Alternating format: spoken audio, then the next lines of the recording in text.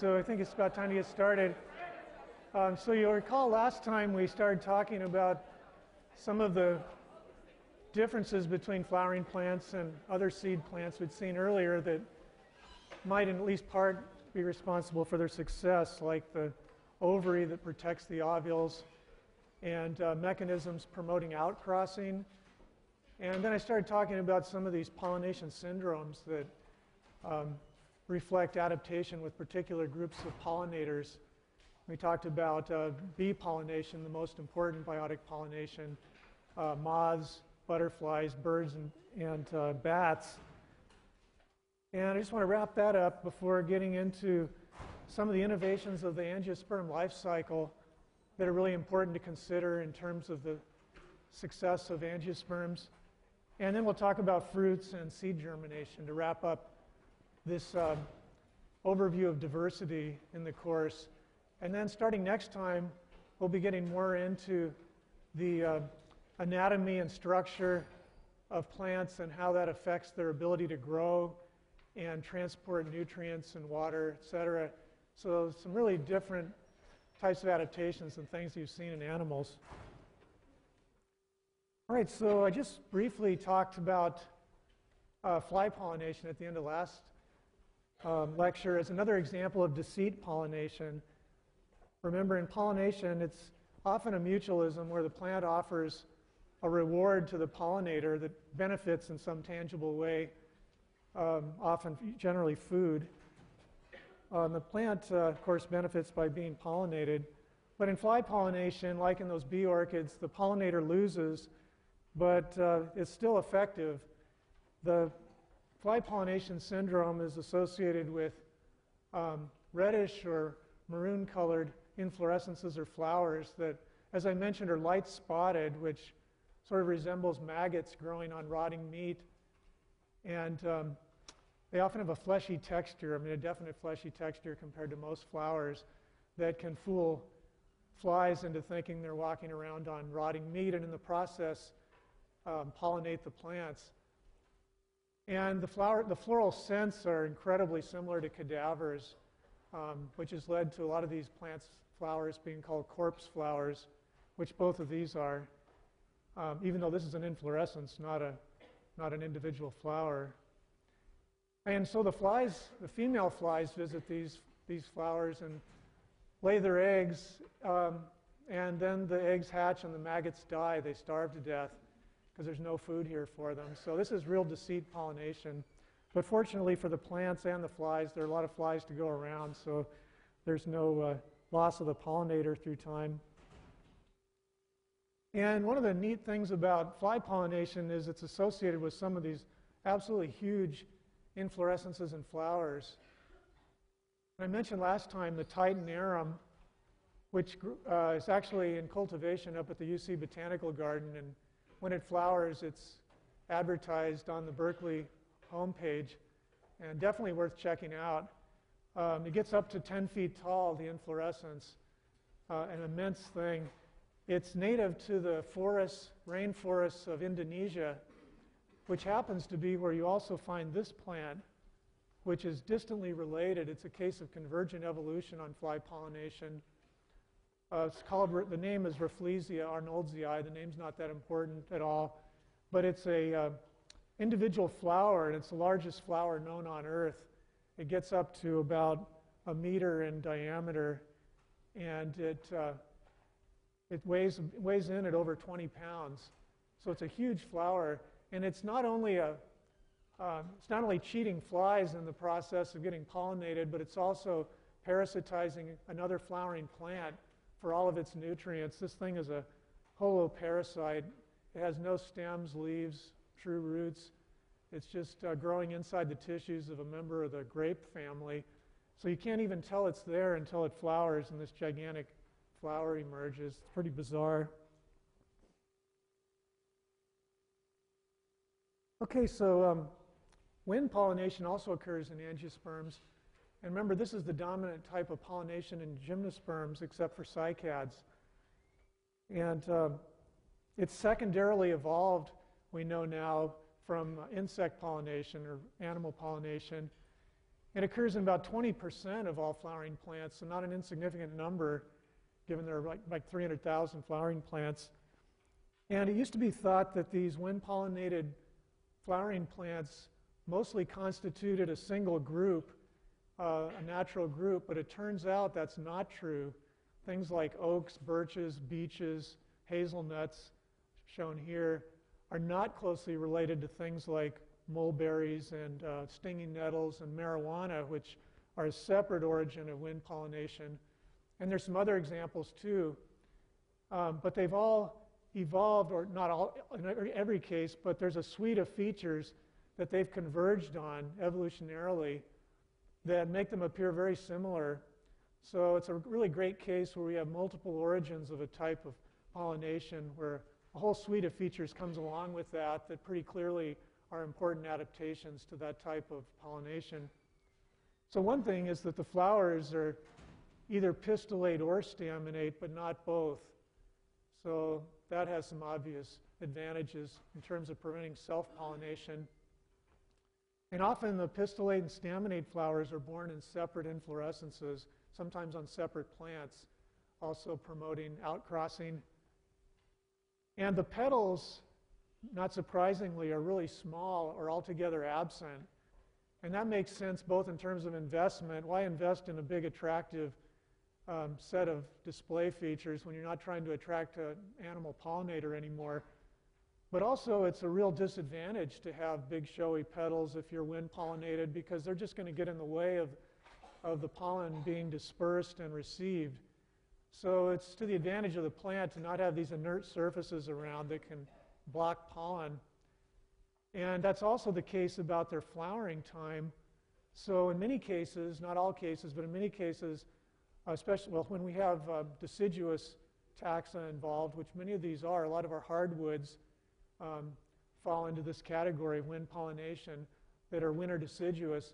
They'll flower before the leaves expand in the springtime, and that's an advantage in terms of minimizing blockage of pollen by these inert surfaces. And also the anthers, like in a lot of cases where we have dispersal from sporangia, as well as microsporangia and gymnosperms, the anthers open in dry weather, which promotes dispersal of pollen. And they tend to have enlarged stigmatic surfaces. This is really common, like in grasses and other groups where you get these feathery-looking stigmas that maximize surface area to capture pollen. So that's a common feature. And also when you look at the pollen itself, it's really different from the insect pollinated or animal pollinated flowers, where the pollen is in clumps and it's sticky or oily and ornamented. Here you can see it's dry and it's smooth-walled. It's dispersed in as single grains, which maximizes buoyancy in the air. So there's a lot of these great features that wind-pollinated plants have evolved, and they can get their pollen around really well. Some wind-pollinated plants can disperse pollen over large distances, and to the misfortune, a lot of us that have hay fever, pollen allergies. And there's also even water pollination. This is really rare, but there are some angiosperms that have gone back to an aquatic environment. Ancestrally, these were land plants, but some angiosperms have become aquatic, both in freshwater and in marine situations. And this is one of them, Vallisneria, which is the ribbonweed. And some of these there's a bunch of different adaptations to pollination in these different groups of plants that have gone back to water. But in Vallisneria, you have the release of the male flowers. It actually just pops the male flowers off of the pedicel, and they float up to the top, and they float around on the surface. The female flowers are held with some tension so that there's actually a depression in the water surface, and the male flowers floating around will be drawn into the depression in the water surface and pollinate the female flower, or the pistillate flowers. So in the eel grasses, which I should say ribbon grasses are not really grasses. They are monocots, just in case you're interested. Eel grasses, which you can see out in estuaries along the coast here and even out in the open ocean are our only local group of marine angiosperms. And they're also not really grasses, but they are monocots. And they actually release their pollen underwater. Pollen is usually really vulnerable to wetting. If pollen gets wet, it's usually curtains. But in the case of eelgrasses, they can withstand immersion in salt water. And it's thread-like pollen that is carried around in the currents and will wrap around the stigma when it comes into contact and germinate. So there's a bunch of really amazing adaptations of flowering plants to pollination, specializations involving both abiotic and biotic agents. Okay, so any questions about pollination before we move on? All right, so I just want to talk briefly about some evolutionary trends that we see in flowering plant flower evolution. There's a number of things that come up repeatedly across flowering plants. One of them is the loss or reduction in number of floral parts. So if we look at some of these flowering plants that reconstruct as having fairly ancestral flowers, they usually have a large and indefinite number of parts of the different whorls or different groups. Perianther, sepals, petals, stamens, and carpels. But we tend to see a general reduction through time. This is a red maple where it's lost the pistils, functional pistils in these particular flowers. There are some flowers on these plants that can be bisexual, and they readily self, but we see this is a particular species where we see a trend toward dioecy occurring during this snapshot in time. So it's kind of an interesting species in that regard. Also, I mentioned in wind-pollinated plants, you can have loss of the petals altogether. There are various specializations that have resulted in loss of floral parts, and it's rare that we see an amplification in number of floral parts, although it can happen. Another thing that we see is fusion of parts of both the same type, like petals to petals, in the case of this foxglove here, where all the petals are fused together into this tubular corolla. That's a common thing. We can also get fusion of unlike parts. For example, stamens fused to the inside of petals. And that's what's going on inside the flower here. You can't see it. But that sort of fusion of like parts and unlike parts can help to integrate the flower in a way that it functions as a whole very effectively during pollination and can allow for more precise, accurate placement of pollen on a pollinator.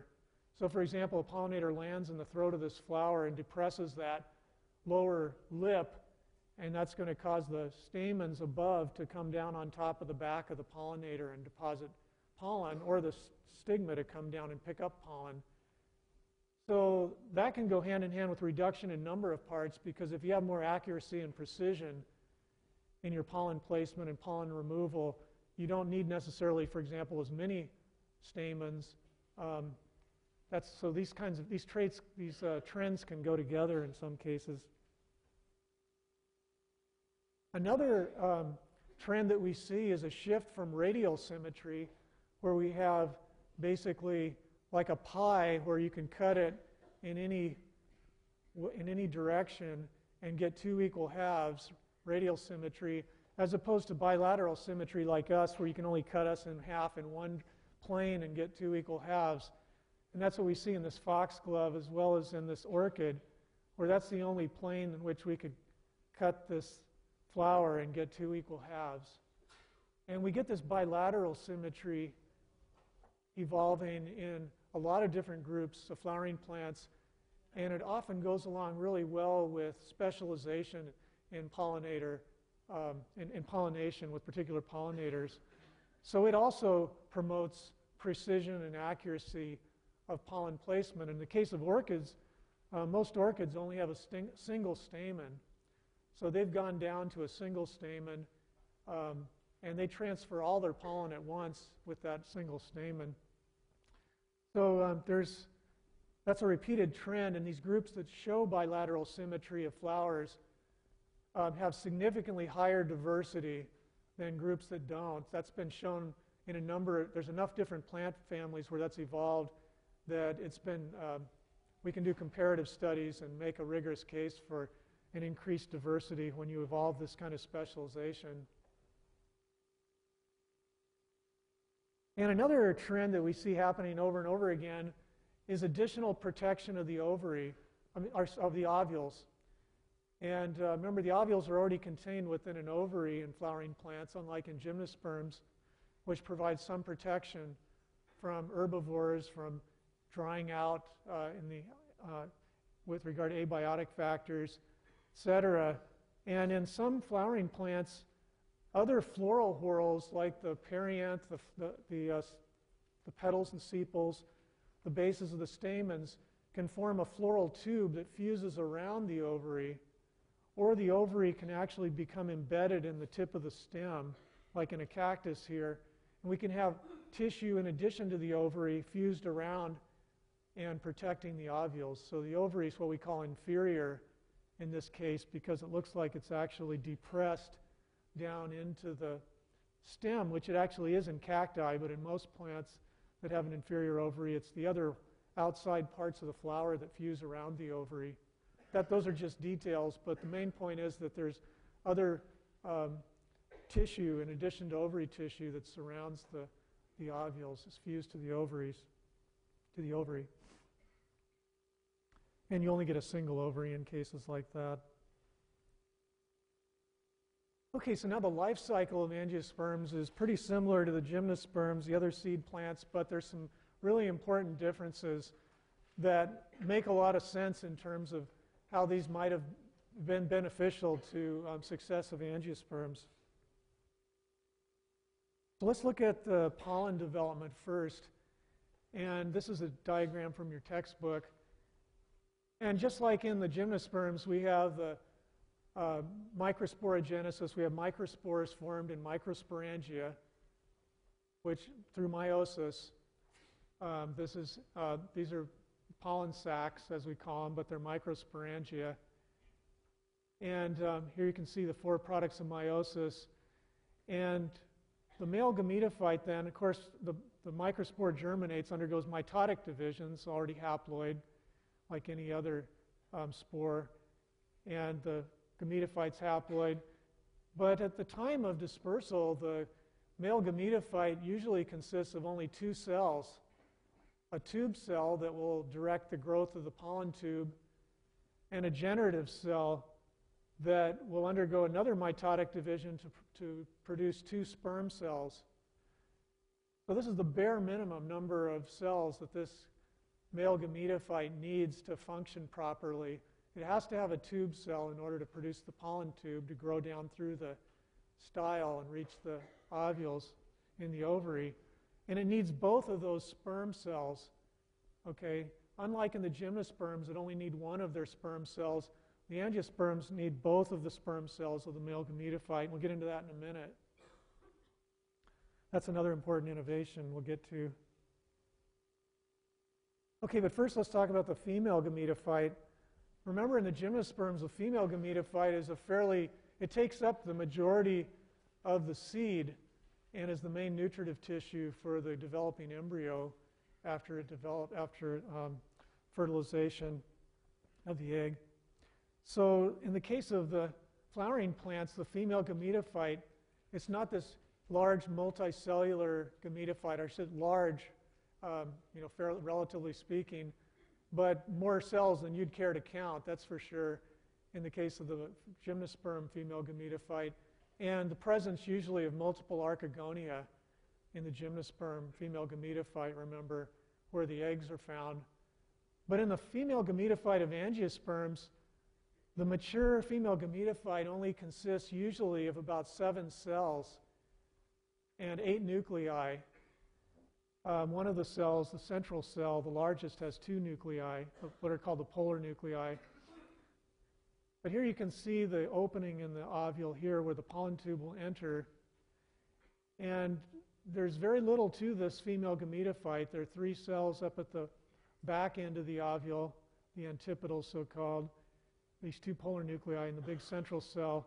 And here's the egg, again close to the opening in the ovule, the micropylar end. And it's flanked by two individual cells, one on either side, that are called synergids. Not important, but these may be the vestiges of an archegonium.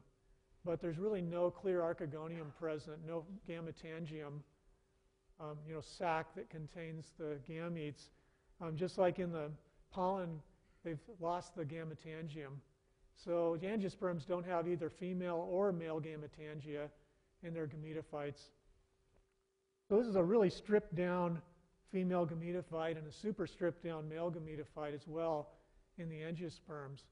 So a pretty minor investment here compared to what the gymnosperms make in their gametophytes. All right, so fertilization. We talked about pollination last time of angiosperms where the pollen's deposited not on the ovule itself like in gymnosperms, but at the stigmatic area on the stigma. And we talked about how the pollen tubes have to grow down through the style to reach the ovules. And once that occurs, the pollen tubes grow in through the micropylar end, as they do in gymnosperms. And we have fertilization of the egg by one of the sperm cells. And there's never any flagellae on the, I think I already mentioned there's no flagellum on the sperm and angiosperms. They're delivered right to the female gametophyte by the pollen tube. So that's nothing new in terms of a zygote being formed. But the other sperm, the second sperm produced by the pollen tube, also undergoes fusion, not with the egg, but with those two polar nuclei in the central cell.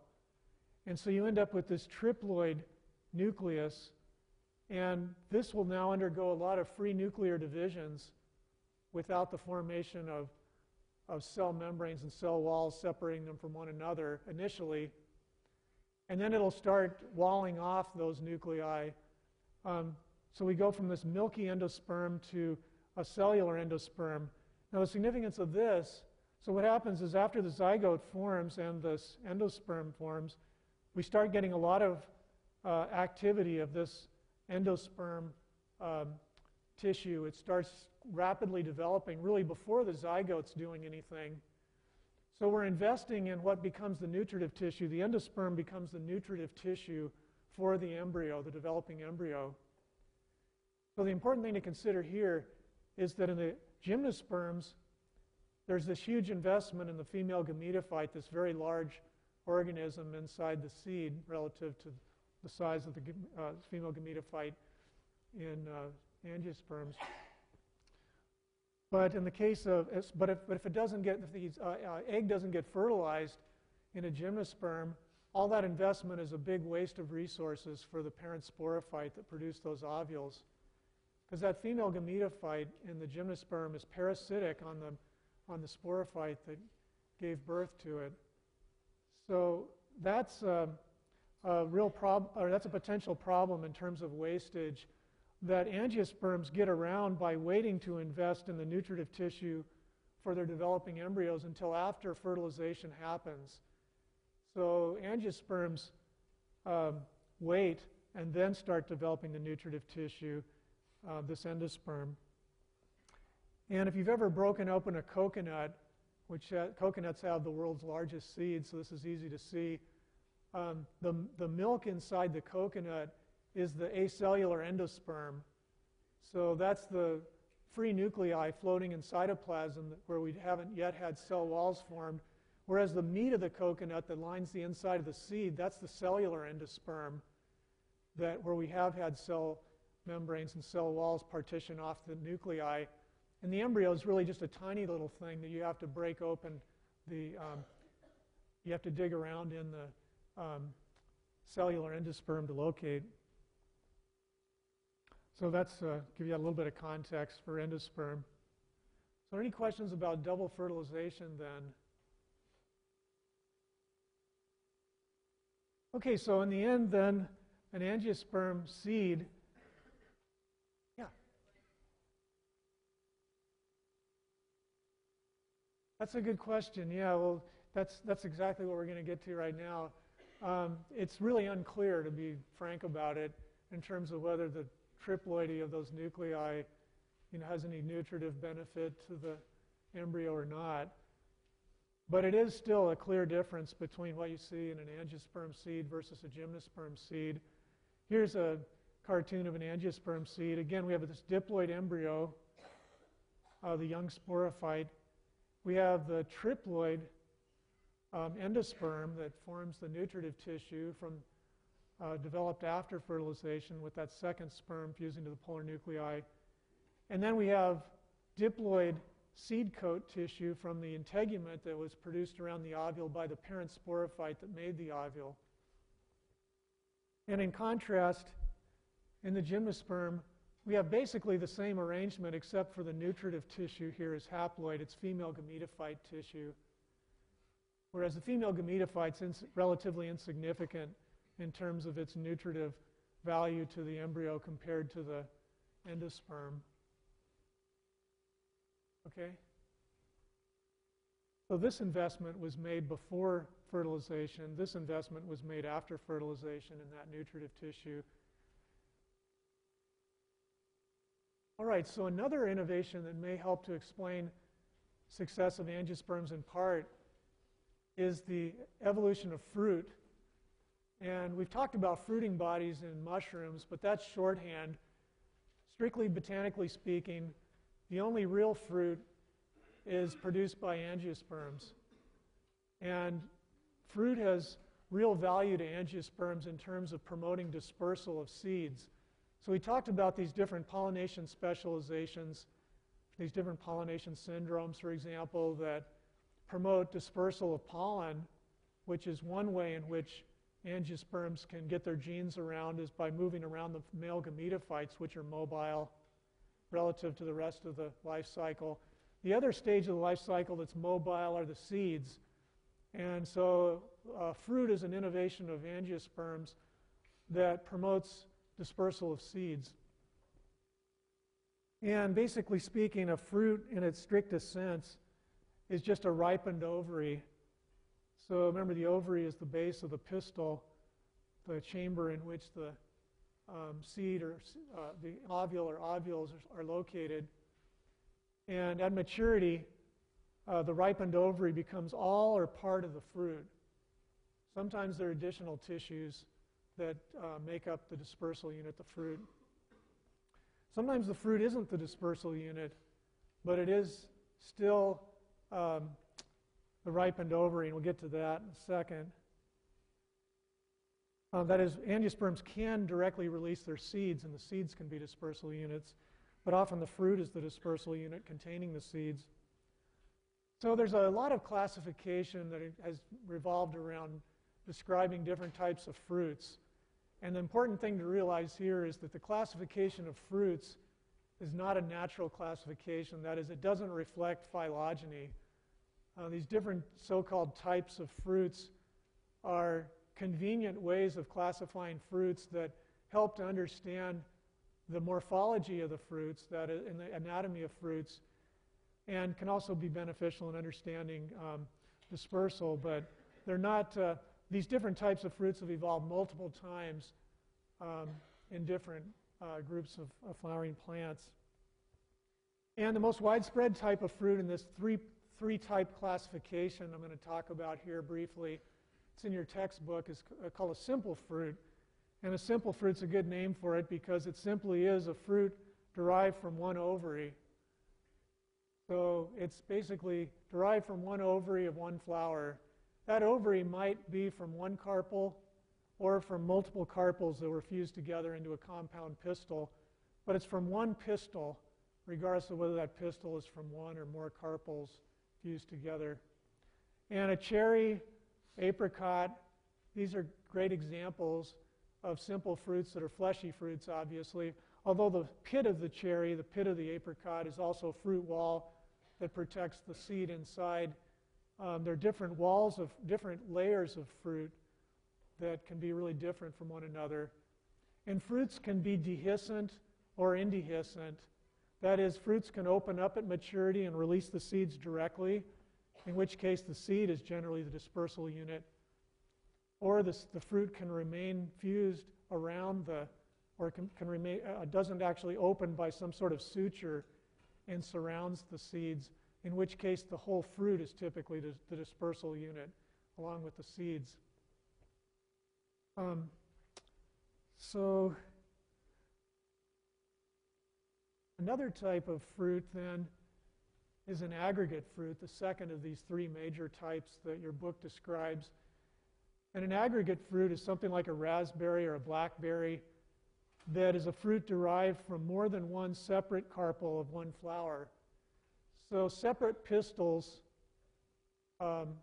each from one carpel, you can see are these little, each one of these little fruitlets that makes up a raspberry or blackberry is an individual pistil from one carpel that they're separate, but they're still basically part of a common dispersal unit here. The whole aggregate fruit is removed as a unit typically by an animal and dispersed. So that's another type of fruit that still is from a single flower, but from multiple pistils. And another type of fruit is a multiple fruit. And a multiple fruit is a fruit derived from multiple flowers. And this is a case in the pineapple where you have clearly distinct flowers initially. I mean, they're obviously distinct at this point in their development. And then after we've had fertilization and seed development, the fruit's developing here, and eventually all of these flowers coalesce together into one big dispersal unit, one large pineapple, where each of the little segments that you see, those little walled off units in the pineapple, represent individual flowers of a common inflorescence of an entire array, compact array of flowers. Another great example of this kind of flower, or this kind of fruit, is a mulberry, which looks a lot superficially like something like a raspberry, but it's actually multiple flowers that make up that structure. And here again, the simple fruit, the aggregate fruit, a multiple fruit. Fruits can be either dry, they don't have to be fleshy. Fruits can be dry altogether, like a pea pod. At maturity, it dries out, splits open, and releases the seeds. So fruit is just a mature ovary. It doesn't necessarily have to be the dispersal unit, but it often is. And even if it is the dispersal unit, it can be dry or fleshy, as we'll look at here in a minute. One last type of fruit to mention is this accessory fruit. And this is kind of a cool thing to think about because in accessory fruits, the ripened ovary is part of the fruit, but it's not the fleshy part. There's another fleshy part that's derived from other parts of either the flower or the inflorescence. And there are accessory fruits that fall in the category of simple, aggregate, and multiple. So this is simple aggregate and multiple fruits can also be accessory fruits. Where, as I mentioned, the fruit has fleshy parts that are derived largely from tissues other than the ovary. And an apple is a great example of this. So here's the stalk of the apple flower, where the flower was attached. And here's what's left of the sepals, the stamens, and the styles of an apple. And you've no doubt seen those at the summit of an apple. So the ovary is right here. The ovary is the core of the apple, the papery part that you generally don't eat but throw aside. And the really juicy, choice part of the apple, this outer part, is accessory tissue. It's actually the floral tube formed from the bases of the sepals, petals, and stamens that have fused together and fused around the ovary. So the ovary is inferior, like we mentioned before. It's protected by this tissue. And dispersal agent coming and grabbing an apple or eating an apple is probably going to be consuming mostly this external part and leaving the core and the seeds. So the accessory tissue is important in dispersal, and it's not part of the ovary. The ovary can be spared from being eaten and the seeds as well, but it can get moved away from the parent plant. The strawberry is another type of accessory fruit that's an aggregate, and the little grainy inclusions on the outside of a strawberry, those are the ovaries. So the ovaries are little dry indehiscent fruits that we call achenes. The term's not important, but they're not actually, they don't open at maturity. They contain a single seed each. And the actual fleshy part of a strawberry is the receptacle of the flower, which is basically the podium on which the other parts of the flower are born. And it's usually not an enlarged structure. It's pretty insignificant. We didn't even talk about it before. It's just the tip of the stem that the flower is born on, but it becomes the fleshy part of the fruit that's the attractant for animal dispersal here. And here you can see the sepals. And in a fig, the fleshy part of the fruit is basically the whole inflorescence. The fig inflorescence is like an inflorescence turned inside out. And all the fleshy, juicy part is mostly non-floral tissue. So it's the whole inflorescence. So there's a lot of innovation and diversity in fruit morphology, and in different groups of plants, they've gone in for very different kinds of ways of attracting pollinators and dispersing their seeds via different fruit innovations. And some of these are shown here. Now this is dispersal by wind and water, so non-animal dispersal. And there's a really wide range of adaptations to non-animal dispersal, to wind and water dispersal or abiotic dispersal in angiosperms. And some of these are like in gymnosperms, where the fruit opens up at maturity and releases the seeds, and the seeds might be winged or have a tuft of hair on them that makes them dispersible by wind, for example, like this winged gourd seed here. So similar to, say, a pine seed, where the seed's the dispersal unit. But in other cases, the fruit is dispersed in the wind. For example, in a maple, there are wings on the fruit, this kind of fruit we call a samara that blows in the wind. And in something like a dandelion, you've no doubt seen the fruits. The fruits are actually dry indehiscent structures that are attached to the sepals, which are persistent, and the sepals become parachute-like and carry the fruit along in the wind, very buoyant. And in some plants, the entire plant is a wind dispersal unit, like the tumbleweed, where it breaks off at the base at maturity after it dries out. The outline of the whole plant is spherical, and it just blows in the wind, carrying all the fruits with it. So there are different units of dispersal, from the smallest unit, the seed, to the entire plant. Cacti are another example where entire stems can be dispersed by impaling an animal's leg with the spines of the cactus and carrying the fruit along with it, like in the so-called jumping cholla down in our deserts here, which are pretty dangerous to walk around for that reason. And also you can get dispersal by water. A lot of different tropical, especially plants, a lot of our island plants, if you go to the Hawaiian Islands or Tahiti, some of the tropical islands, right along the edge of the water, you'll find a lot of plants that have dispersal adaptations to water, which have buoyant fruits like the coconut. And these fruits have hard seed layers or fruit layers that prevent the seed from being penetrated by salt water until after dispersal. So this is another way in which plants can get around. So as I mentioned here, just as flowers have evolved in response to pollinators, fruits have evolved in response to dispersal agents. And so we have all of these mechanisms for dispersing pollen in pollination. We have all these mechanisms for dispersing seeds that often involve fruit. So these are various important innovations of angiosperms. And as far as animal dispersal goes, there's a really wide diversity here as well. Some dry fruits are animal dispersed, either intentionally, like acorns, which can be picked up by squirrels or blue jays and carried some distance and cached. and then some proportion of those are forgotten about and they end up germinating. Some are carried long distances. Jays can fly between mountain ranges with acorns, and they're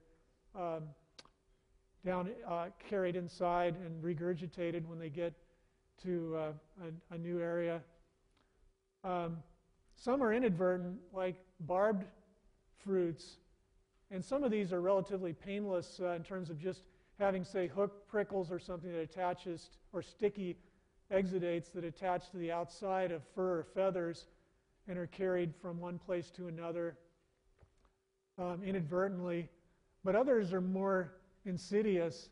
The puncture vine has fruits that actually will puncture the feet of animals, including people if you're walking around barefoot in the desert, and really nasty things that you have to take some effort to get out and presumably carried some distance sometimes before they're removed. Sometimes, again, the seed is the dispersal unit. And like in the gourd I showed you that's wind dispersed, sometimes the seed has some interesting innovations to promote dispersal that we don't see in gymnosperms, for example, like this little fleshy attachment to the seed here. The term's an elaiosome. You don't have to know that, but it's a little edible body high in oil or protein that's attached to the seed and makes them attractive to ants, which will carry them actively to their nest some distance away from the parent plant. They'll cache these seeds down in their nest. They'll eat the food body, and then they'll discard the seed, or the seed will remain in the nest and eventually germinate. So this has evolved multiple times in different groups of plants. And then, of course, there are fleshy fruits that are, or even dry fruits that are eaten directly, and the fruit may be digested, but the seed isn't. In fact, the seed can be stimulated to germinate by the chemistry of the gut, and then ends up in some fertilizer at the end of the process and germinates from that. So lots of great dispersal adaptations. And just one final note about fruit is that we probably all think we know what fruit is and what vegetables are. But these are all classified by U.S. law as vegetables.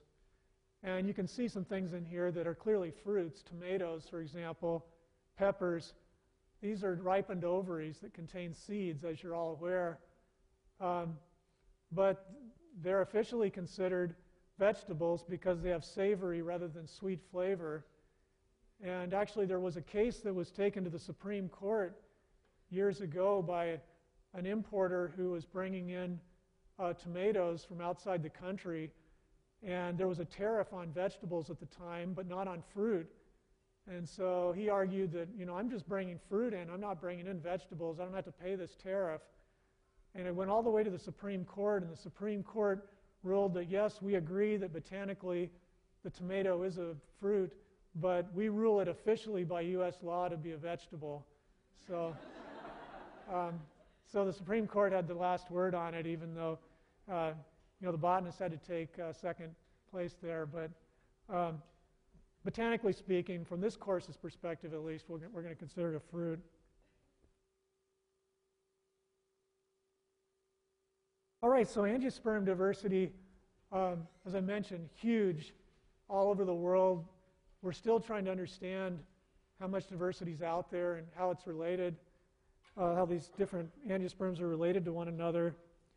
And as I mentioned, how angiosperms are related to other seed plants, gymnosperms, is something that we haven't figured out.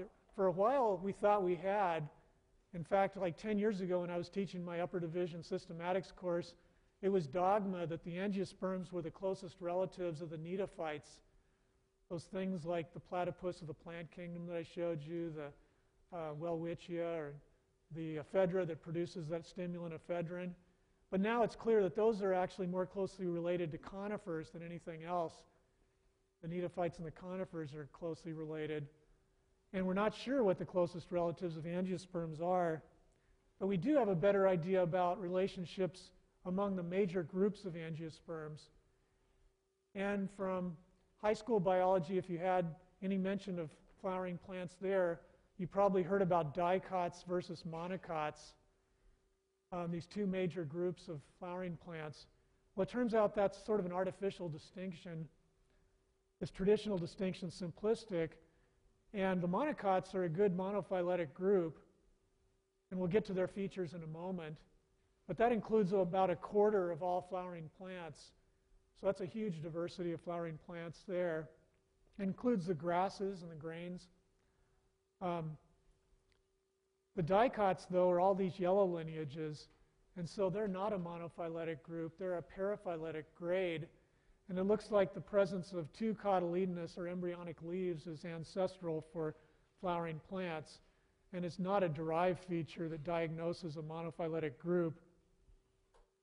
But there is one group called the eudicots that contains about 2/3 of all angiosperm diversity, 2/3 of the recognized species.